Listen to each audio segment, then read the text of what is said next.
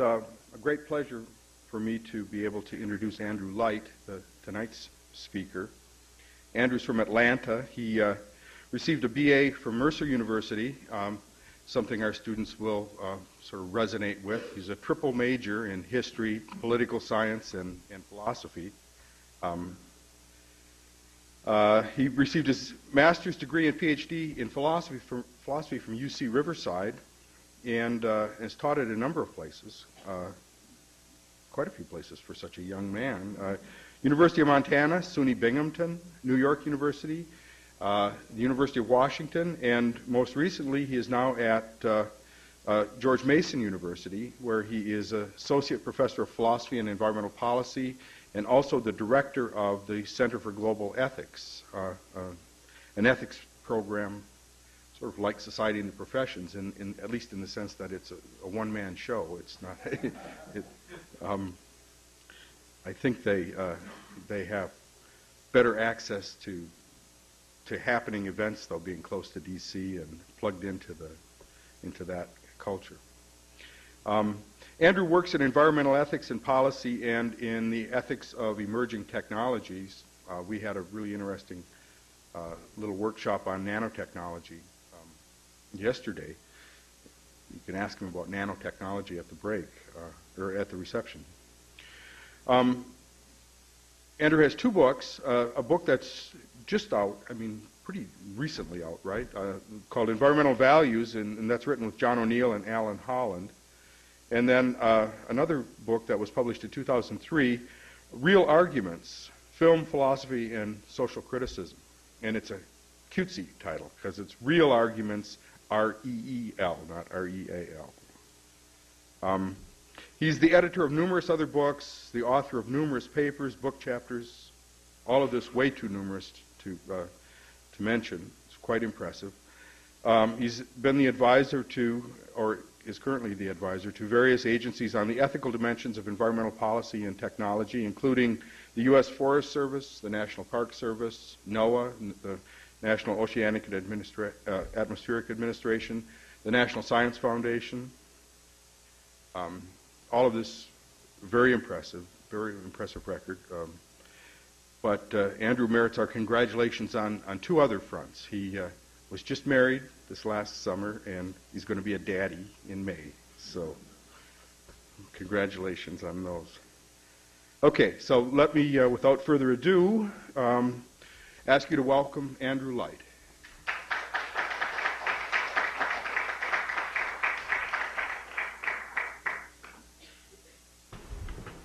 I think it's recording. Okay.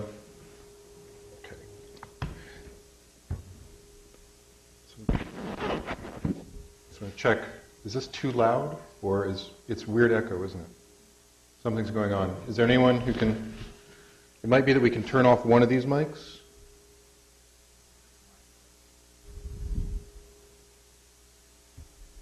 Better? Is that better? It sounds bizarre. I think I'm going to get rid of this one. How's that? Is that working? Is that working? Okay, good. All right, let's just do that. All right.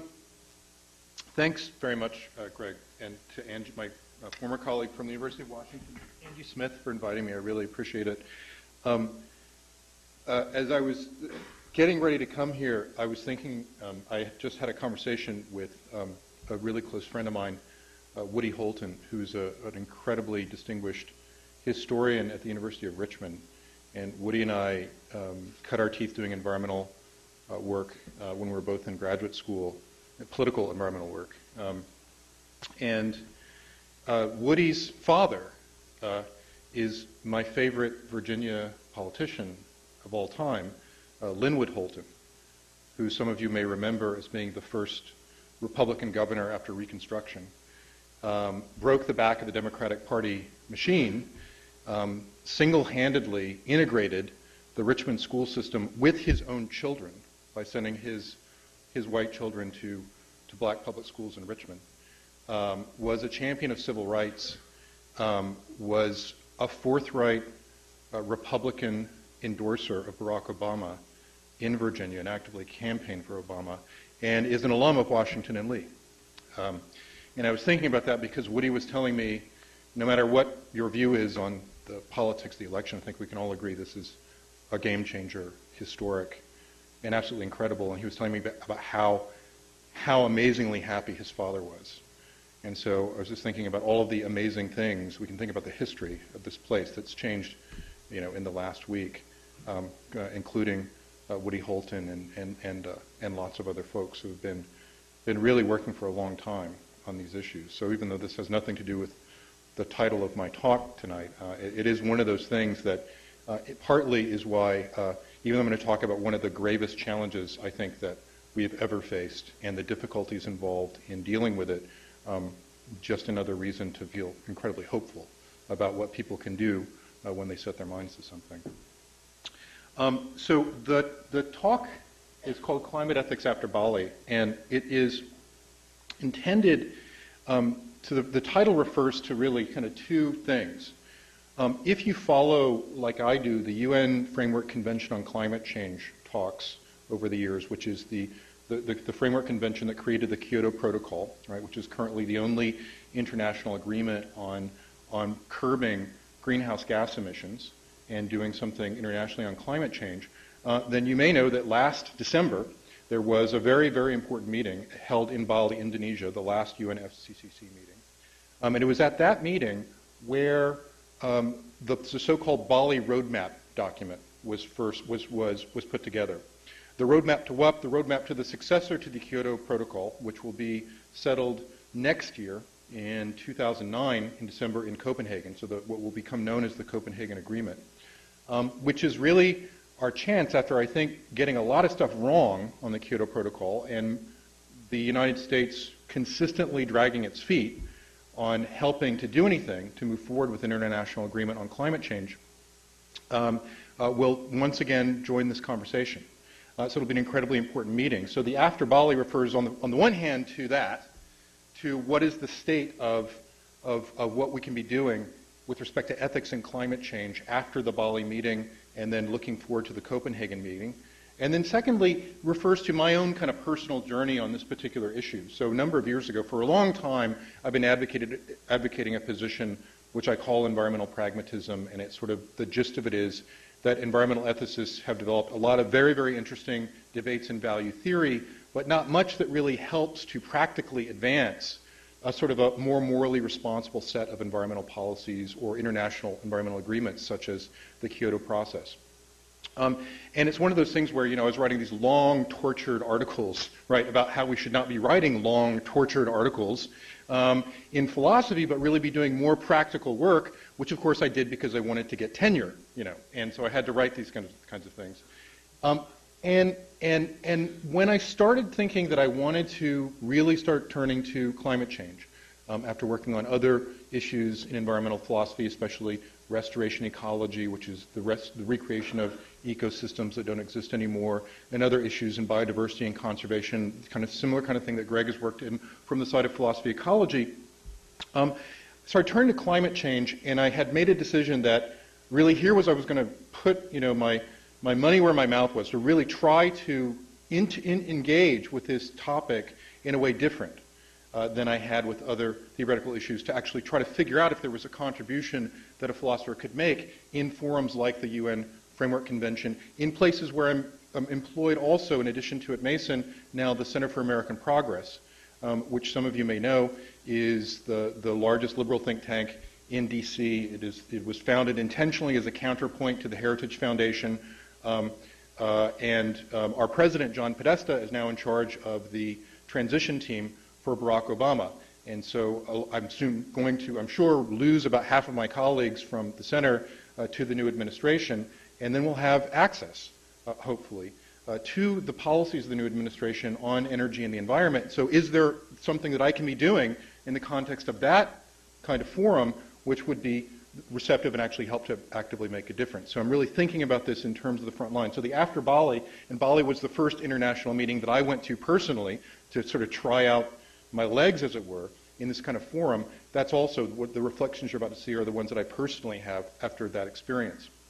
So What I'm going to do is I'm going to this is 3 parts. I'm going to first talk about clinical bioethics, and you'll sort of figure this out as I get into the talk, which I think to be the most successful area of applied ethics in terms of actually making an impact on policy and advocacy in areas like that. The only other philosopher who is at the Center for American Progress is Jonathan Marino, a very talented bioethicist who used to be just down the road at University of Virginia, is now split between CAP and University of Pennsylvania, and most likely will play a very significant role in terms of science policy in the next administration.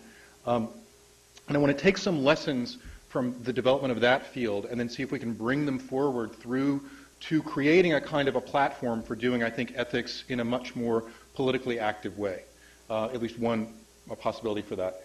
I'll go from there to describe the current state of the literature on climate ethics, so the ethics of climate change, which I think is actually much better than a lot of traditional areas of environmental ethics in terms of creating philosophically rigorous arguments and potentially influencing the policy discussion on that. I will provide some criticisms of that literature and then move into the advancement of a clinical notion of climate ethics. So a kind of climate ethics that's based on, I think, the virtues that we saw with the development of bioethics. Now, there is an appendix. I don't know if I'll get to it.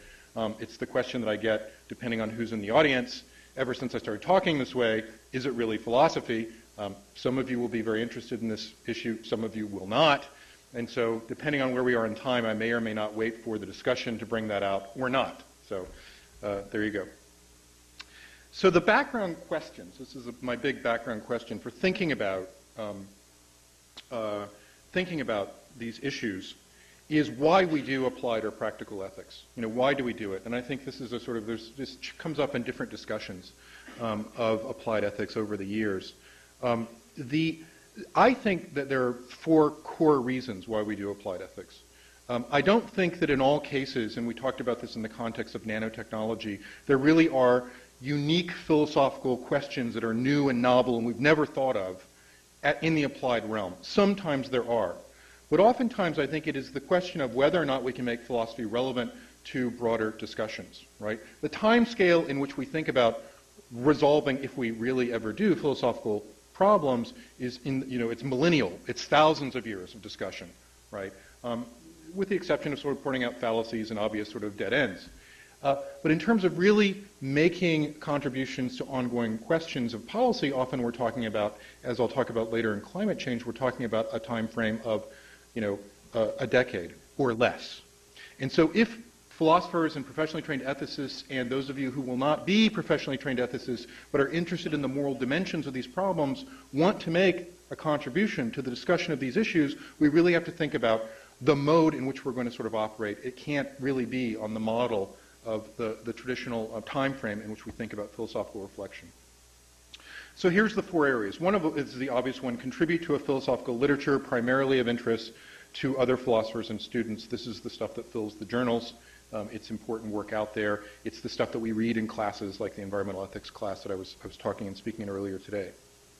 Secondly, and I'm sort of thinking about what all the different varieties, medical ethics, engineering ethics, business ethics, environmental ethics, all the different varieties out there, what do they seem to have in common? At least parts of them assist other professions in understanding their moral problems, and even really seeing the moral problems they don't recognize as moral problems. That's something that philosophers are good at doing, and hopefully contribute to some resolution there.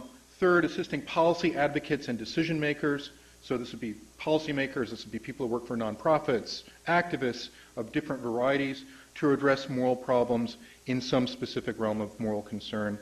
And finally, improve and influence the public understanding and discussion of moral issues concerning current affairs. And I think this is something that we really desperately need more philosophers and philosophically oriented and interested people to do, is to try to influence these public discussions where we use the language of morality and the language of value-laden terms, liberty, patriotism, all this kind of stuff, with very little reflection on what they actually mean.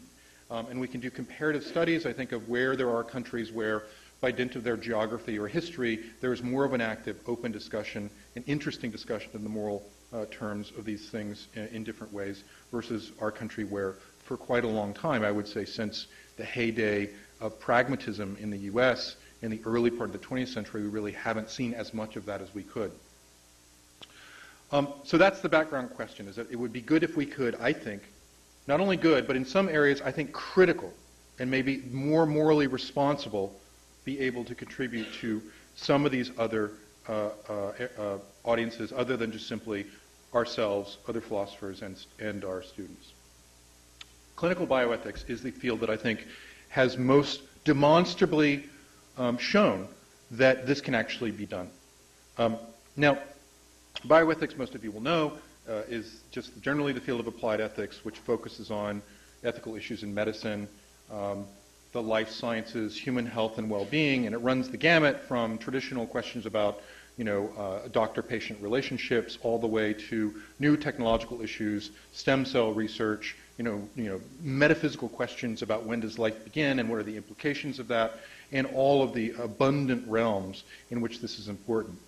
To keep this in mind in terms of how critically important, this is not just a question of do we evolve into a sort of a system of healthcare in this country, which really covers everyone. It is how do we spend the billions of dollars that we spend every year on medical research, which outweighs, for example, what we do on energy research by an order of magnitude. So really, intrinsic to those, we have these important questions of philosophy and ethics, and for various reasons, some of them I think laudable, some of them a little shaky, bioethics or ethics really is, I think, fully integrated into the medical professions. And if you have any doubt that it will continue to hold a place there, just remember for a second that our new chief of staff in the White House, Rahm Emanuel's older brother, Zeke Emanuel, is a medical ethicist and head of bioethics at NIH. So I think that it will continue to have a very important role in the political process in the U.S.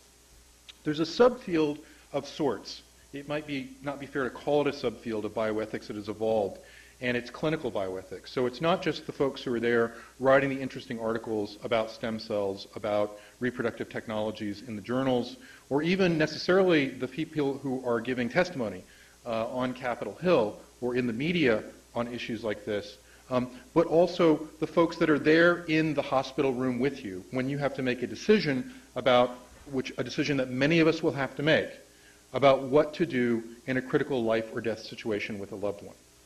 Now, because of the phenomenon that all teaching hospitals and most major regional hospitals now have on staff either a philosopher, a professional philosopher who is a clinical bioethicist, or a doctor with serious philosophical training doing this kind of work, means that, in fact, this is probably, I think, the biggest area of employment for philosophers at the moment. So I just finished a stint as the head of my profession's, the American Philosophical Association's Committee on Career Opportunities and Placement, and I would give these workshops, all the time with graduate students, and they all want to know what are people hiring in, because as we know, along with other areas of the humanities, philosophy has had a big problem, right, employing the many talented people that we've been producing in PhD programs.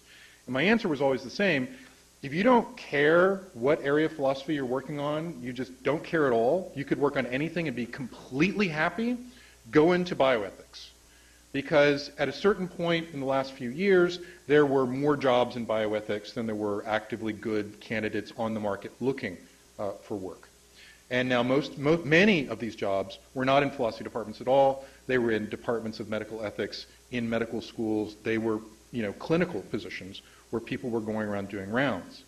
And what the job basically, one of the ways in which this job is done is you've got to make a decision about ending life support in the event of brain death or something tragic like this for a loved one, and the law does not require you to do anything, right? And you've got to make a decision, and the decision hopefully will be the best decision that can be made in such a critical forum. Medical ethicists have disagreements, but also have a lot of overlap, no matter what philosophical orientation they come from, in terms of what are the boundaries of what we think are, a dignified death, a dignified life.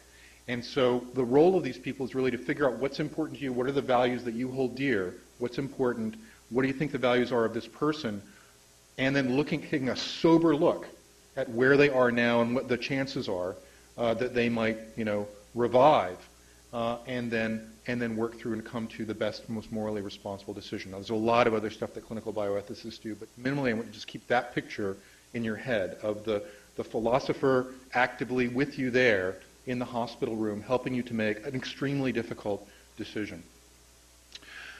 The factors that encourage this more clinical form of bioethics, how it's done, and why it's not just simply a top-down, I've got a philosophical framework, and I'm going to use this framework to work through some particular area of inquiry with doctor-patient relationship, autonomy questions, malfeasance, or some area of medical technology, is the context. Why is it done, right? The necessity to respond to something right there, right now, even if you don't have a decision that you're settled on, that you're sure about, but a decision must be made.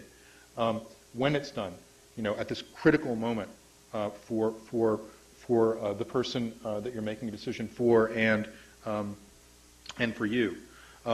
It's done in a public setting. It's not done in a philosophical armchair. It's done by philosophers and non-philosophers alike, often in consultation, because ethics committees at hospitals are never solely composed or comprised of any one particular discipline. And it's usually in response to some kind of opportunity to engage in an individual problem and questions of public policy. Now, there's a lot to say about this, but I just want to quote my colleague, Jonathan Marino, who I think has done some of the most interesting reflection on this, from both being an academic philosopher and doing grand rounds at hospitals and doing a lot of clinical advisory work about what you can imagine is the difference in how you do this. The views that cash out in medical practice do so influenced as much by the problems at hand as by any prior theoretical views that participants bring to the table. In other words, it is rare to hear an ethics committee member in a laboratory or hospital setting explicitly appeal to the problem of balancing autonomy and beneficence, a common sort of issue in the medical ethics literature. Rather, the facts of the case, the medical uncertainty, the suffering involved, its human importance, the legal and administrative complexities, and other more immediate factors tend to overwhelm theory. Put bluntly, those who leave the seminar room for the hospital conference room will drastically change their professional role or soon find themselves unwelcome or ineffective in the latter setting. And I think this is a great gem, right, of distilling a lot of Jonathan's experience on this. And the question is, again, not just doing the best philosophical work or ethically responsible work you can do, but also keeping a role, keeping a place at the table, right, where these things are being discussed, where issues are being discussed that we all know deep down, of course, are moral issues. But there's hand-waving, irresponsible ways that one can talk about moral issues, and then there are these more engaged ways, and we might have to make sure that we maintain a place at that table. So the assertion I'll just make coming from this is that from this perspective of influencing policy advocates, decision makers, all those people I talked about before, that I think that a robust applied ethics of any field ought to at least include work that looks like that, certainly not be distilled only to it, then I think that bioethics is an interesting model, and clinical bioethics in general, for thinking about how this is to be done. And if we're going to duplicate that success, I think we need to sort of think about those examples, which I'll come back to. Okay, so let's talk about the current state of climate ethics, of ethics on climate change. Now, we are best to understand contemporary work on climate change by professional philosophers and by political theorists and historians and others who are sort of looking at the moral dimensions of this issue. By comparing it, I don't want to belabor this, but comparing it to the way that environmental ethics in general evolved as a discipline. If this was a talk on environmental ethics, so I would just, what's going to be effectively this one slide would be, 50 minutes of discussion. But basically, my assertion, which I will not defend unless you ask me to later, is that traditional environmental ethics, which really arises in the early 70s in various parts of the world, Northern Europe, kind of Australia, and the U.S. simultaneously born at the same time in those three places, has had the following features which are extremely problematic. First of all, it's focused on the notion of developing a non-human-centered notion of the value of nature, usually talking about the intrinsic as opposed to the instrumental value of nature. What is the value of nature in and of itself, absent any consideration of why humans value it? Secondly, it's tended to be holistic. So it's focused not on individual human welfare, not on individual animal welfare, but actually tried to focus on the value of collective entities like species, like ecosystems, and then talk about what's the value of those things in and of themselves. What is the value of the value of the Shenandoah Valley? There we go. In and of itself, right? Just by itself, and then how can we sort of articulate this in some way to defend its preservation rather than its development? It has tended to try to basically break from the traditions of ethics, the thousands of years of history of traditions of ethics, which are quite valuable. So rejecting, at first, traditional utilitarian approaches to value theory, and then deontological or Kantian approaches to value theory, mixed relationship with virtue theory, if you know this literature, and really tried to say we need a whole brand new way of talking about moral value, because the kind of thing we're talking about here, putting a value on, say, a species, which as in and of itself doesn't have interests, or an ecosystem, which doesn't have interests, we really don't have any adequate models in the history of philosophy that deal with how you value things like that and make attribution of that kind of value. And if you buy my book, which is unfortunately overpriced, and I'm sorry about that, but I can give you a link to a flyer that will get you a discount. My colleagues, John O'Neill and Alan Holland, and I basically, essentially try to eviscerate this approach in a very nice kind of way to our friends who do this work, and make arguments that it's philosophically quite problematic. As with any brand new area of value theory, it's really got a lot of growing to do before it can really be, I think, have good philosophical legs. But more importantly, for the purposes of this talk, practically unhelpful. And one of the reasons it's practically unhelpful is because it's premised on a notion that if we just articulate the value of nature in and of itself, it will be like a trump card, right? It will be something that we bring into discussions where we're trying to decide about a development project and just simply say that, look, it doesn't matter whatever you want to say about the economic value here. It doesn't matter about what human communities want to make claim in terms of not only just resources, but the history of their habitation of a place, that we have come up with a way of chunking and sorting, as my friend Brian Norton puts it, the things that have intrinsic value that ought to be respected, the things that don't, and then move on from there. And this is a non-starter when it comes to the question of how we think about these complicated issues of environmental policy, right? How do we balance all the competing resource demands we have, human health, the environment, everything included, and move forward in some kind of sustainable way. So various reasons we think it's kind of practically unhelpful, even if you wanted to keep on with that discussion. Now, if we look at climate ethics, we see a very different picture in a very good way, I think.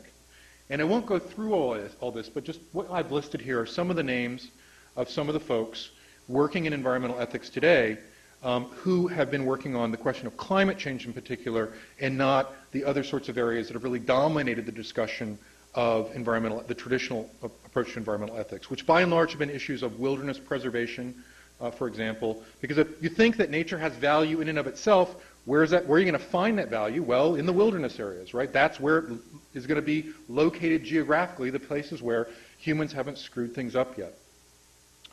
So what's interesting about all of these different kinds of arguments, and if you're interested in a bibliography on this, I'll be happy to share it with you, is that largely all of these figures, Henry Shue, Dale Jameson, Clark Wolfe, Tim Hayward, Simon Caney, Steve Gardner, former colleague of mine at the University of Washington and Angie's current colleague, is that none of these folks are doing the sort of, you got to create a whole new branch of ethics and then move forward from there. They really are working from more traditional philosophical models.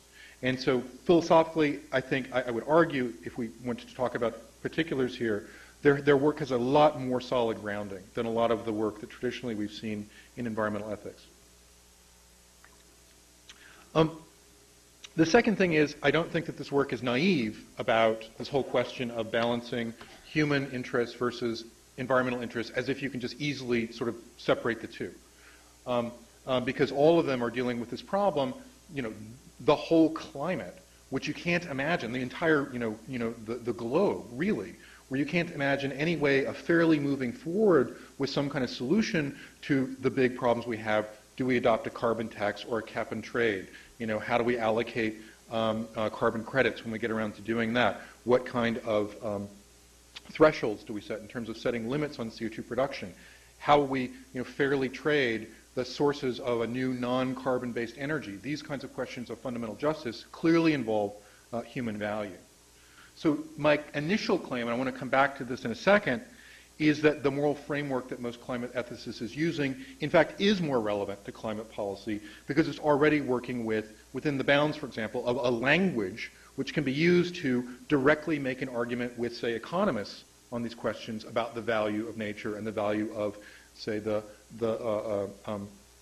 different utilization spaces we have for how we use the environment around us in ways that really are much more comparable. So philosophers are making active contributions to the question of, for example, discount rates.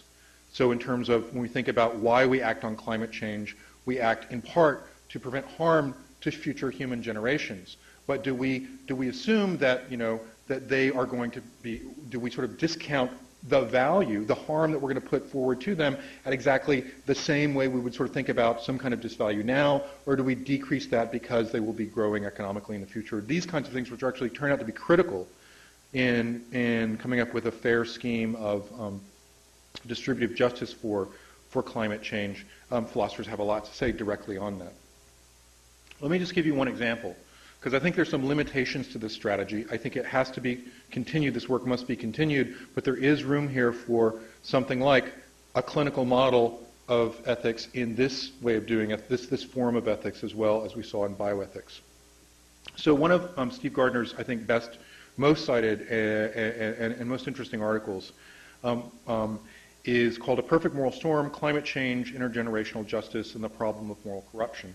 There's lots of interesting stuff in this article. I just want to pull out two key themes in it that are very more important. The first thesis, he says, is it will be difficult to address global warming because of the spatial dimensions of the problem, right? Because we're talking about a substance which it's not like point source pollution. It's not like thinking about, some kind of hazardous arsenic or something coming out of a water pipe somewhere because of some polluting firm, and then the harm that does directly there. We're talking about something that is much more complex. The carbon that we emit goes into the atmosphere. It causes problems in exactly the same way as carbon emitted anywhere else. And so we have a much more complex sort of situation. Because of that, you get a fragmentation of agency. You can't really point to one firm or even one person. You can make arguments aggregately about, say, whether or not a country is producing disproportionately more carbon pollution than some other country. But because of the dispersal of it, we don't have the same models of causal responsibility that we normally would. And this makes all kinds of philosophical problems like problems involving collective action problems. We all get up in the morning, we get in our cars, we drive our kids. I don't do it yet, but at some point I suppose I'll be driving some kid, to daycare or whatever. Hopefully we'll walk or take the metro, but just imagine. And I do it, and there's a social good that's produced out of this, obviously, and everyone else does it, and of course we want to sort of get there in the most safe and secure way, and we think we're sort of maximizing, right, value, and we're maximizing benefit for ourselves and for our children, but of course collectively, when we all do this, we're producing this harm, and we don't realize that the harm, in fact, is diminishing our welfare. And so, because of the spatial fragmentation, the simple answers of we all just got to conserve, we all just got to change our light bulbs. Did anyone catch Barack Obama's kind of off-the-cuff moment when he talks about the last debate, and the moderator sort of saying, don't we sort of see this? This is brilliant. The moderator sort of saying, what have you done personally to, decrease your carbon footprint? And he says in this interview what he was thinking was, Brian, it's not about me effing changing the light bulbs in my house. That's not how we get to a solution of climate change, right? And I was like, yeah, right. So, but, he's right. Absolutely he's right. We're not going to get there through personal acts of sacrifice. But yet there is this pull to imagine in a traditional model of responsibility it's something like that. Secondly, the problem is temporally dispersed. It's not just about what we emit, it's what's going to happen in the future, it's about what happens in the past. And we don't have, again, as Steve says with the first thesis, we don't have institutions that really deal effectively with accumulated harm that will be passed on to future generations, or with coming up with a balanced way of addressing a problem which was disproportionately caused by part of the world, which is now benefiting from it, right? The carbon that we emitted from the 19th century onward is the carbon that's causing the problem now.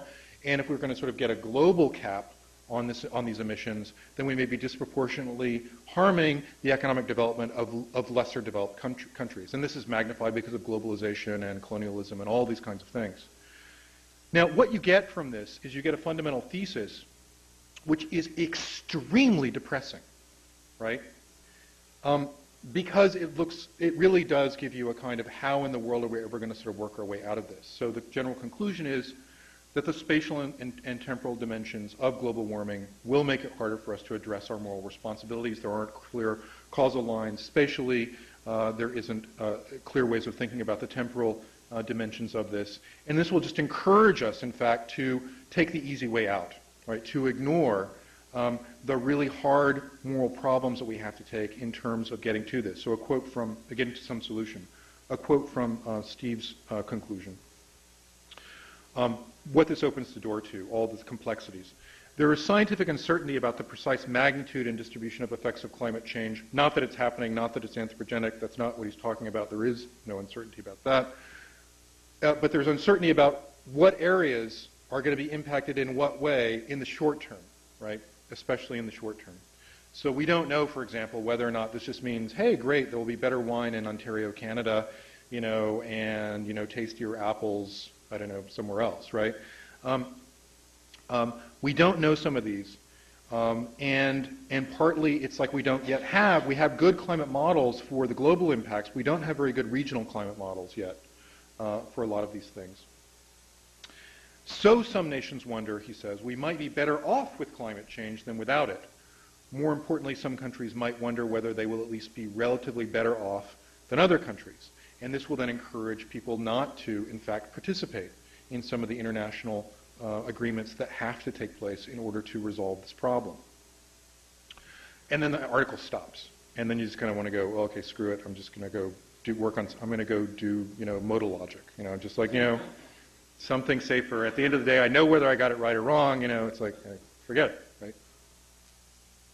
So the challenge I want to say, and I do think Steve realizes this, to be fair to him, if something like these arguments of regional uncertainty and all the complexities that he points out in his piece are being used now to determine policy outcomes or influence public opinion, and in fact they certainly have been used to manipulate public opinion to a great extent, I want to know why do we accept this as a conclusion, right? Why do we accept this as the unfortunate outcome?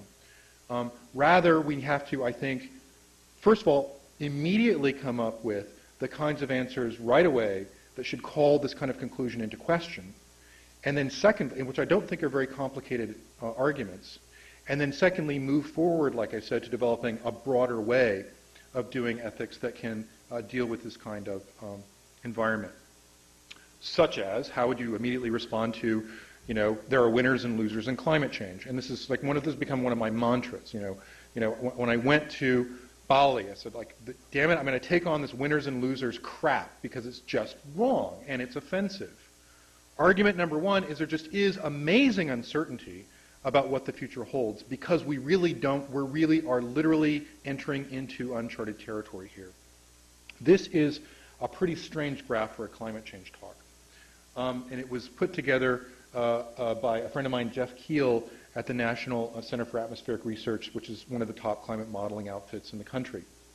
Now what we have here is we have global mean temperatures starting here 0, where we are now, going back millions and millions of years.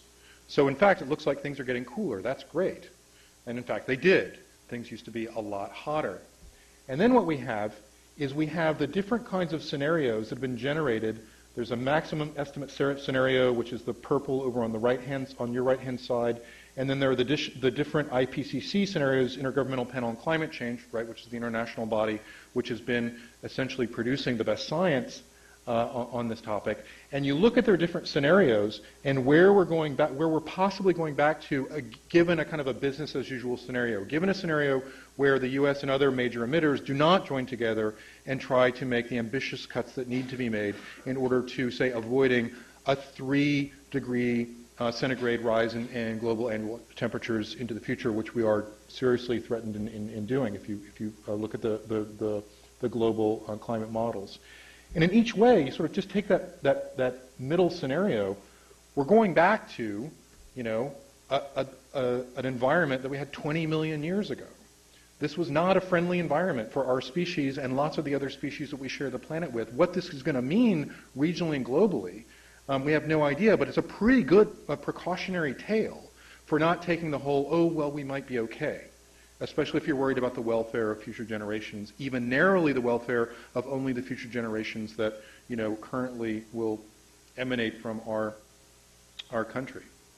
Secondly, the whole idea that this is a global problem that we know is causing global harm right now, forget thinking about the future, but thinking about the extreme weather events we have very good reason to believe are being exacerbated by climate change, all the stuff that's happening right now, to say that, oh, well, they're just winners and losers, some people just happen to live, in Bangladesh, in a delta where they may be submerged pretty soon, and, people at the tops of mountains, they'll be fine and don't worry, because of the different ways in which impacts are going to be distributed, is like saying this is a game, where there is some fair way of figuring out winners and losers. And it's not a game in that way.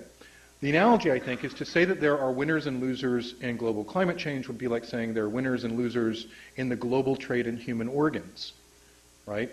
So if we just said, oh, it's fine, other countries are going to suffer, but, we'll be okay, sort of like saying, well, too bad there are poor people in Pakistan who are willing to sell their organs. If you can get a good kidney now in Pakistan for about $10,000, according to my friends who study this issue. And don't worry about what you put in your own body because you can always buy a kidney somewhere else. And they're just too unfortunate that they are actually, their back is against the wall and this is the only way that they can afford to make money to feed themselves for the next year is, of course, morally repugnant. And I think that kind of frontline argument is a way of thinking, let's not conclude with the assumption, right, with the justification for these kinds of conclusions, but really think about how we can get beyond them. This causes me to revisit this initial claim about climate ethics, the initial one that I made about what I think are the virtues of it, right, where recall I said the moral framework of most climate ethics is more relevant to climate policy. I think that's absolutely true. I would stand by that. It's not outside the boundaries of the public discussion of this problem the way traditional environmental ethics is. But I would say that in my experience with the people at the center of this policy debate, none of them would ever deny this is a morally complex problem, and none of them would ever deny the difficulty in addition to addressing this because we've never tried to solve a problem like this in human history. We make a lot of analogies about, this is like the calling of our collective generations is like, taking on fascism in World War II, taking on the history of slavery, but it really isn't. It's much more it's going to be much more difficult, but also in that way a challenge which I think we can rise to. So in some of the places, I'm not arguing we shouldn't be doing this kind of philosophical work, but some of the details of some of the problems, and I'm happy to talk about this later, specific examples I have in mind, of the philosophical machinations of this are not the only thing we need philosophers and trained ethicists to be contributing to this discussion, but more also something like, that model of clinical bioethics. We need some kind of literature and ways of intervening in these forums which is providing the arguments that the policy advocates, the policymakers who are looking at this seriously and are not, frankly, ideological hacks, are really arguments in the data and the research they're going to need to actually work through the resolution of this problem in ways that really satisfy our moral intuitions about how that resolution should look. Now, I've said before, we don't have time anymore. I do believe that our backs are against the wall. This is also a post-Bali issue. And it is akin to that there is a patient in the hospital room and we need to attend to them right now. That's where we are. And this became abundantly clear in the response of, I think, some of the most important scientific voices on climate change just prior to and just after the Bali meeting, where I believe the collective, after the fourth IPCC assessment, right, and after the continued efforts of the Bush administration at the Bali meeting to try to completely derail it. And I'm happy to talk about how that happened later. I think people just said, enough. Scientists, of course, their role is not to come up with policy outcomes for problems like this. The role that they play is to produce the data, to produce the research, to produce the science, which is going to help us to make better decisions. But I think they had finally become completely sick of this. And just two things that I think were quite remarkable that were said, one before and right after. We'll start on the bottom, actually. This is Rajendra Pachauri, who is the head of the IPCC, just wrote in the ramp up to the Bali meeting, said in an op-ed that was published in the New York Times, what we do in the next 2 or 3 years will define our future. That doesn't mean solve the problem in the next 2 or 3 years. That means if we don't get seriously down the road to solving this problem, if we don't make the next steps towards a U.S., say, cap-and-trade program, which I think we have to do, not the first 100 days, but certainly, the first year, minimally, in the Obama administration, something has to happen. And the ethics part of that has to happen apace with it. Jim Hansen, and think about that graph that I showed you that my friend from NCAR had produced, said just after the Bali meetings, we need to reduce from today's atmospheric CO2 about 385 parts per million to 350. We are, quote, already too high to maintain the climate to which humanity, wildlife, and the rest of the biosphere are adapted. This target must be pursued on a timescale of decades. So I think if we are going to make a contribution to that conversation in the timescale of decades, we have to figure out the most effective way of making that contribution. And just in case you sort of wondered, and this is from some polling that I did with some colleagues, one at Yale and one at George Mason, just prior to the last election, which shocked the hell out of us, I must tell you. And I'll explain what this project is part of when I get to the very end of my talk. It looked, in terms of undecided voters in America, in the couple of weeks going up to the last election, all 5 of those undecided voters in the country, I suppose, right? But if you looked at seriously the number of undecided voters, it turned out that, climate change was not the most important there were very few single issue voters out there, but in people deciding Obama versus McCain, it was in the top 3. It was in a cluster. And there's been a lot of recent polling, some of which just came out today in a poll released by the Environmental Defense that shows that over 50% of Americans actually are strongly in favor of a green jobs bill, of the next stimulus package being a green stimulus package, not only because they think this would be better for the economy, but also because they think you get that mutual reward of also beginning to work on climate change. So clinical climate ethics, and this last bit here, I hate, if anyone's got a better image for this, please send it to me. I kind of, it sort of says what I want to say, but it's also icky, so forgive me.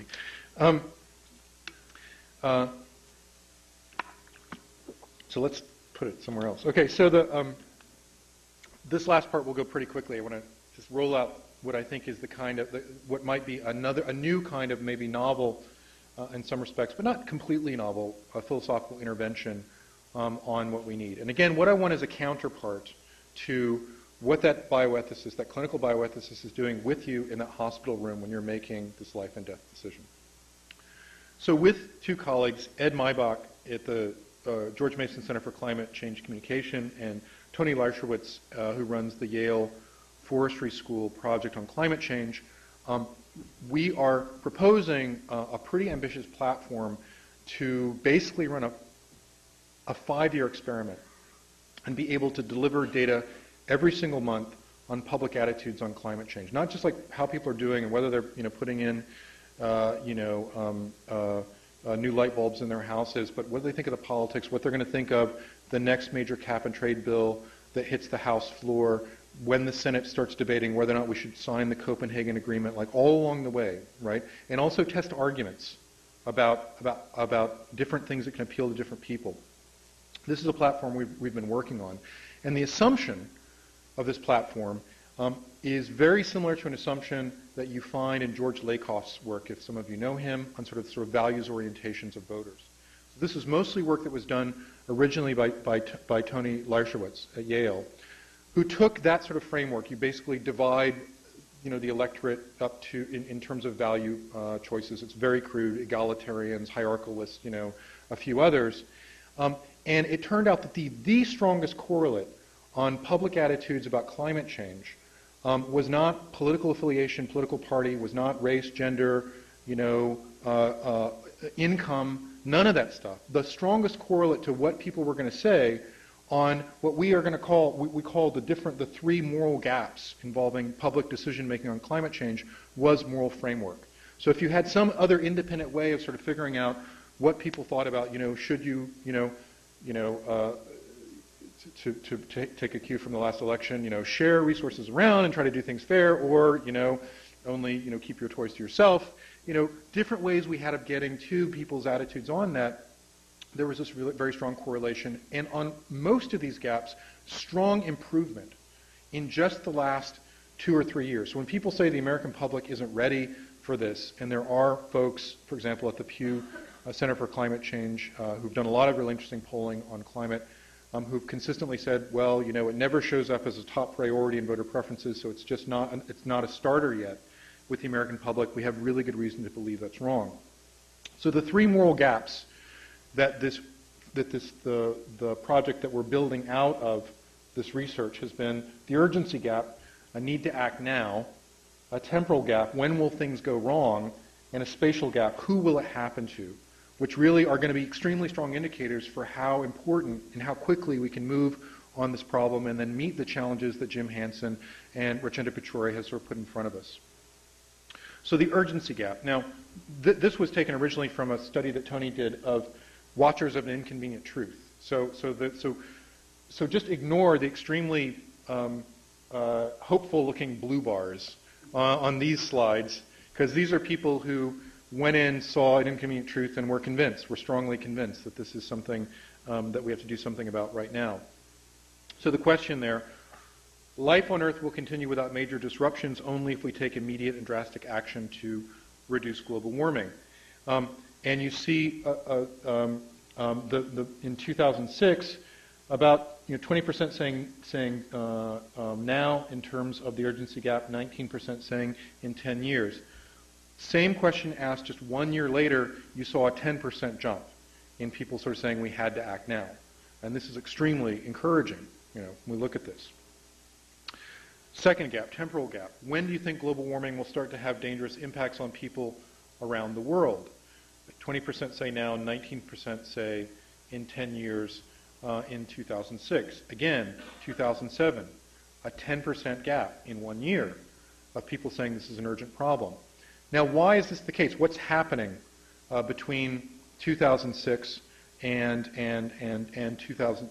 Well, really 2005 and 2007. The low point is actually 2004. The low point in all of this, anything remotely resembling this kind of study, is right when Bush won his re-election. And then things start getting better. And what happens in this time? A lot of stuff happens. And it's not one single factor. Katrina happens, for one thing. Polar bears happen, become the poster child for, and this really does resonate with a lot of people. Inconvenient truth comes out, lots of sort of other sort of markers on the map. But basically, you begin to see this ebbing of the high water mark of kind of, I think I would want to argue, was largely ideologically manipulated climate skepticism and the impact that had on the American electorate. The problem that we still have, though, is a spatial gap.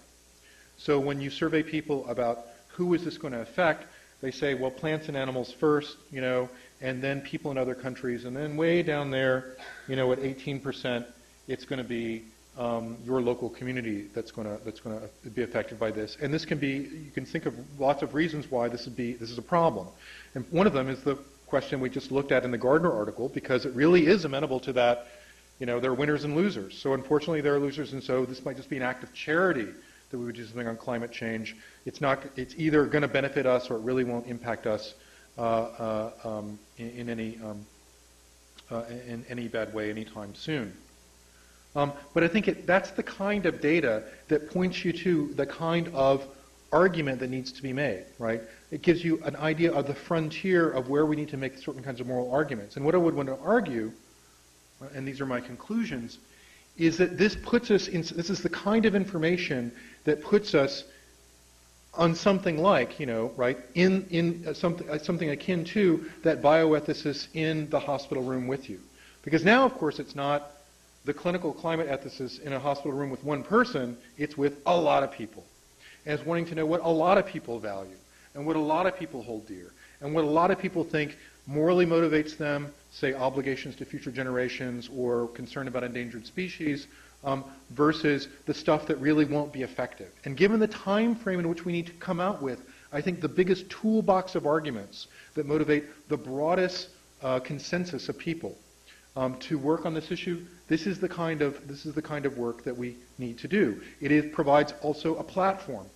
And this is the point here at the bottom that Tony sort of made in one of his original arguments in 2006, the kind of platform that is going to give us the tools we need to be able to talk to people who have radically different kinds of attitudes about not only the state of the science and the worries about it, but really what is the moral motivation, what is the moral reason to do that.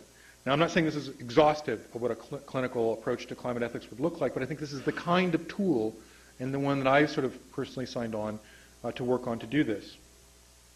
The project that we're building out of this, just quickly and then we'll stop, looks like this. We've set up a platform which is web-based, and we've given computers to, so far we just run a pilot version of it, 1,200 families in different parts of the U.S. What we want to work to is having a sample size of 12,000 adults and 3,000 teenagers, right? So 6,000 families, which not only gets a baseline of what their attitudes are, and this is the pilot was the version that we used to get those statistics I gave you before on how climate change actually was an issue in the last election, which many people doubted would be true. And then we, after doing an exhaustive initial survey of what their attitudes are and all the gaps that I mentioned, a lot of other information, what they're doing in their own lives, are they changing light bulbs? Do they think they need to put pressure on political figures? Do they even know there's a Kyoto Protocol and that there's a successor coming up to it? All the kind of things that we need to know. Then along the way, at every step of the debate, we can present them with we can test their understanding of how the debate has changed over time, and then begin to test the different arguments, which say, for example, if we are getting to, let's say, a point where different people again want to ideologically manipulate the electorate on climate change, then we can raise that as a red flag that needs to be looked at. Just one example I talked about earlier in the environmental ethics class today. We are about to embark on a national debate on what our national cap and trade system is going to look like. Most of the outfits and most of the individuals who used to be involved in the climate skepticism business, right, a lot of them are now involved in the carbon tax business. So they're sort of saying, instead of a national cap and trade system to put a price on carbon and start decreasing our carbon emissions, instead what we need is a straight out carbon tax. Now, there are lots of reasons why I think a carbon tax is a better way to go than a cap and trade system. I don't think these folks think that a carbon tax is a better way to go is at all. What they think is, and they're exactly right, and we've got the numbers to show it, is that you ask people to do a tax rather than a cap and trade system, and then support goes south, right? And I think that's just one of the ways in which I think we'll be able to see whether that argument is how far it's getting into the electorate. Is it actually having an influence? Is it actually going to shape the debate? And then we will be, as the saying goes, forewarned, so forearmed, to begin making the arguments about why, that is, first of all, manipulation of the facts and probably not the fairest way to go. So I'll save the appendix see if that comes up later, and we'll take some questions. Thank you.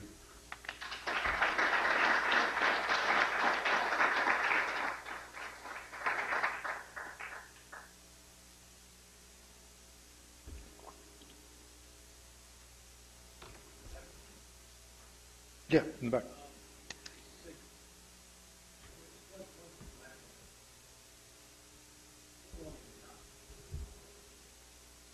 Can you speak up just a little bit? I would say that climate change is not.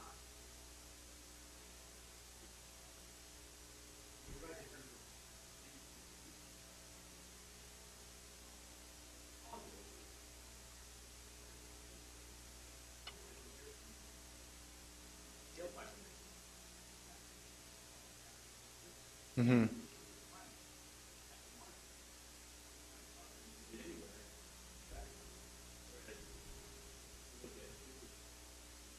Right.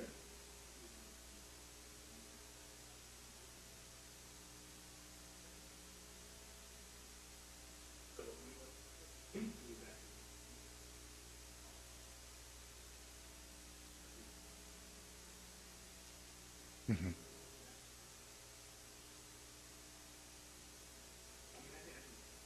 Okay, good. No, I think that's a fine comment and a very good comment. And I think you're right about everything you say. The problem, I think, is this: is that it is just the carbon we emit, but it's also the carbon that gets sequestered. And so, on the one hand, you've got not only the emissions, but you've also got what CO2 gets drawn back, mostly by biomass, by plants. And then that adds this layer of complexity right there, right, just initially, which is how much do we count, projects that are reforestation? How do we sort of tax, or how do we sort of not tax? No, don't use that word. But how do we, right? How do we count deforestation? And then whether or not we sort of think about any of this as remotely similar when we're looking at, for example, counting, and this is one of the ways the U.S. has continually tried to screw up the Kyoto Accords. Do we sort of weigh, acres of corn in the Midwest that are being grown for biofuels the same as we would look at, tropical rainforests and stuff like this? So there's sort of those kinds of complexities. Another layer of spatial complexity that's not direct, you're quite right, but sort of gets added on to that is in terms of the technology to deal with this, right?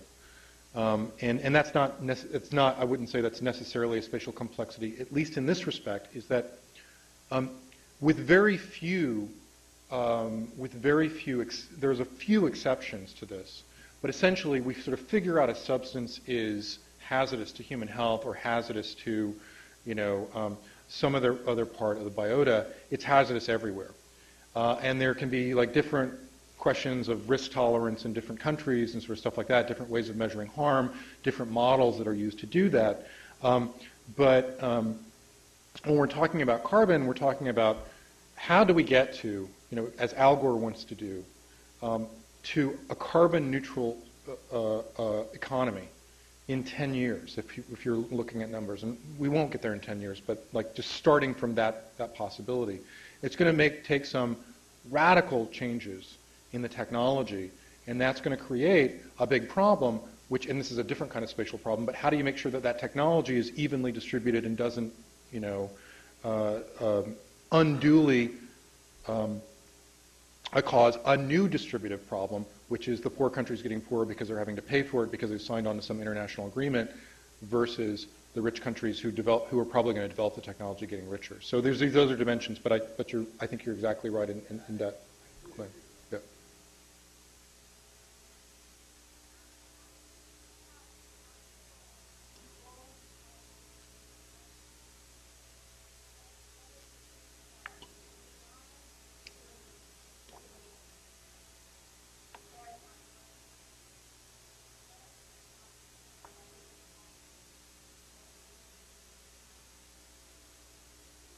Mm-hmm. Right.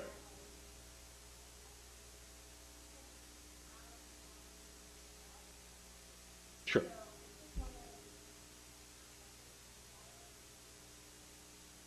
Mm-hmm.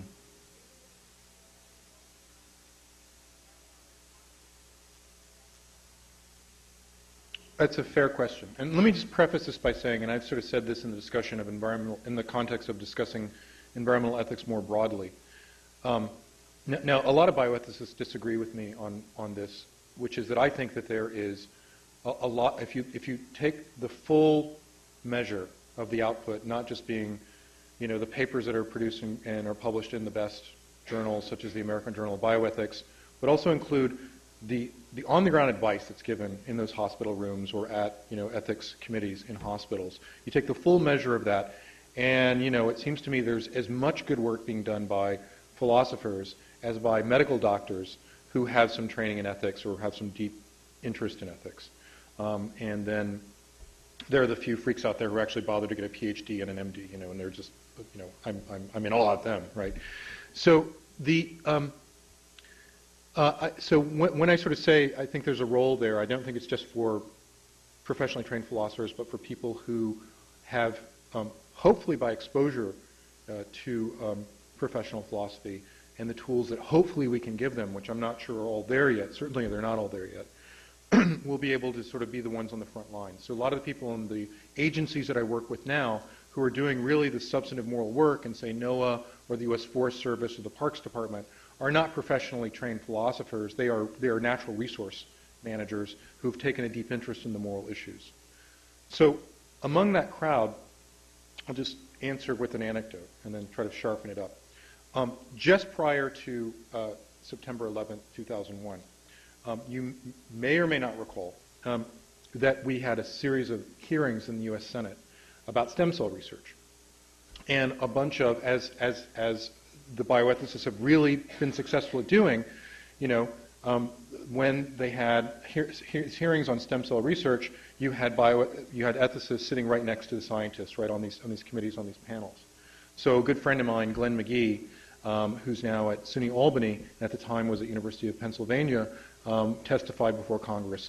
And this was covered by one of the chief New York Times correspondents in Washington, D.C., Cheryl Gay Stolberg, who wrote the front page article about the bioethicists and what they said about stem cell research.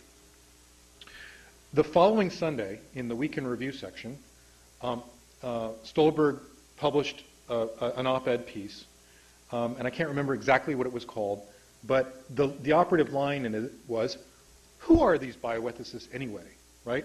I know as much, and you didn't put it this way, you actually used the word intuitions, right? She goes, my well-meaning grandmother knows as much about ethics as any pointy-headed philosopher does, right? To which I then wrote, an editorial which, of course, was never published.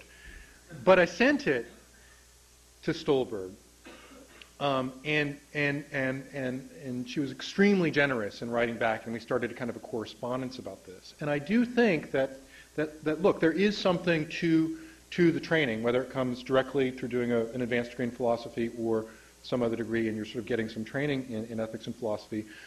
We have, like I said, we can point to very precious few things we just sort of figured out, and we're certain are true, but we know a lot of crap, right? I mean, what I mean by this, we know a lot of stuff that is crap, right?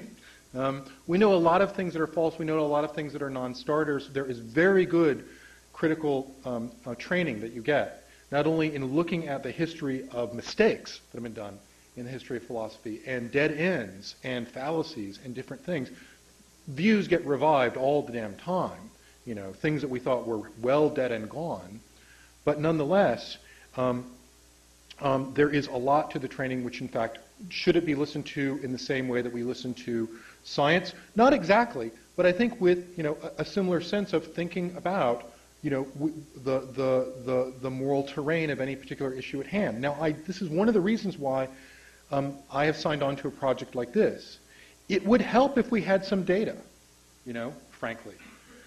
Not just because I think there is some intrinsic advantage to having the data, but I think it helps us to make a better argument in the same way that data helps economists make better arguments, data helps biologists make better arguments. And we can sort of say that, look, there's a big degree of overlap between people who value this and people who value that. We can sort of tie those two things together and then make arguments about consistent and inconsistent policies that we're going to need to make with respect to resolving a question like climate change. So we don't want, given that climate change is exacerbating, and I talked about this earlier in the class I was in, exacerbating so many other problems of public health, of social welfare, just making so many other things worse. We don't want the solutions to climate change at the national or international level to exacerbate these other social problems, given that there is this causal connection right now. And thinking about those consistencies, I think, is something that someone who's got a philosophical frame of mind, however they got it, is someone good to have at the table.